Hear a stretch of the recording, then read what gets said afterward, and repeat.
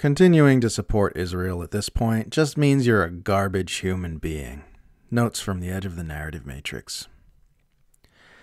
I am so fucking done with people hand-wringing about October 7th, while Israel has been October 7th-ing the Gazans every day since.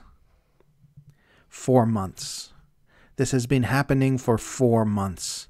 If you're still supporting Israel after 4 months of atrocities, then you're just a shitty human being. After 4 months, you've lost any possible claim to have overreacted to October 7th in the emotional heat of the moment, and this is just who you are as a person. If you can even excuse genocide to justify your continuing support for a nation or political party, then you can excuse literally anything. There is absolutely nothing the leaders of your political faction could possibly do that would cause you to stop supporting them. If this isn't your red line, then you don't have any red lines. What this means is that your politics are not actually guided by any interest in truth or ethics. They are guided solely and exclusively by arbitrary team loyalty. You cheer for your side for the exact same reason someone born in Texas cheers for the Dallas Cowboys.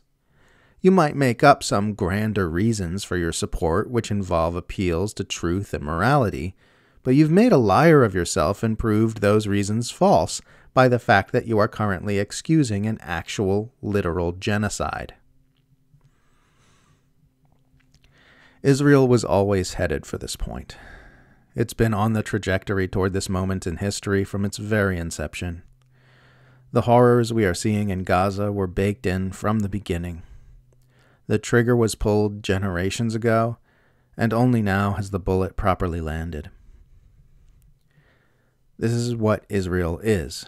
This is what Israel has always been. It's impossible to support Israel without also supporting its genocidal atrocities in Gaza, because there is no Israel separable from the factors which have given rise to those atrocities. Trying to separate the two is an exercise in fantasy. A hypothetical Israel that wouldn't have done what Israel is currently doing would be unrecognizable from the Israel of today. It wouldn't even make sense to call it by the same name. Israel was intended as a colonialist outpost of Western powers from the very beginning to bludgeon the populations of West Asia into compliance with the interests of the global North, and that's what it has been from day one. This genocide isn't a freakish aberration in Israel's way of being, but the ultimate manifestation of it.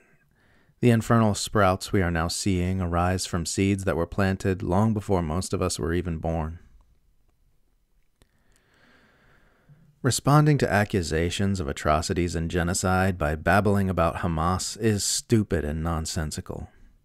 Everyone who has ever committed genocide believed they had valid reasons for doing so. Everyone who's ever committed genocide believed they did it to protect themselves.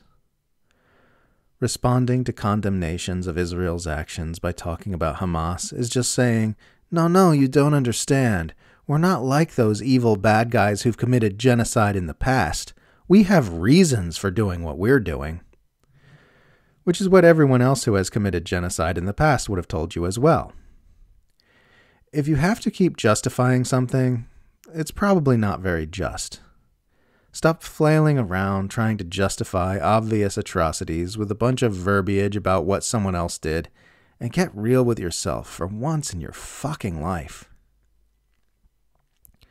100% of Israel apologia is just people making up reasons why it's righteous and justified to do something evil and unforgivable. Israel apologists are like, you don't support genocide? What are you, a Nazi? On social media, there's no good reason not to immediately block someone who openly advertises their support for Israel and Zionism. For me, it's like being approached by a stranger at a party with a card on their forehead that says, I have a bad personality, and I'm incapable of real conversation. It's so fascinating how empire propaganda herds the public into two mainstream political factions, and then gets them both cheering for the empire's actions, but for different reasons. Liberals are propagandized into cheering for the imperial war machine because humanitarianism and sovereignty and anti-fascism and self-defense, while rightists are propagandized into cheering for the imperial war machine because, yeehaw, we're in charge, fuck them commies and Arabs. The specific narratives for why they're cheering for the imperial war machine might be different, and even the specific agendas they support are often different as well. Liberals are more amenable to hostilities with Russia, while rightists are more amenable to hostilities with China, for example. But the end result is that they're both kept cheerleading for the relentless forward march of the war machine. It's really an incredible feat of social engineering. It would inspire awe if it wasn't so damn evil.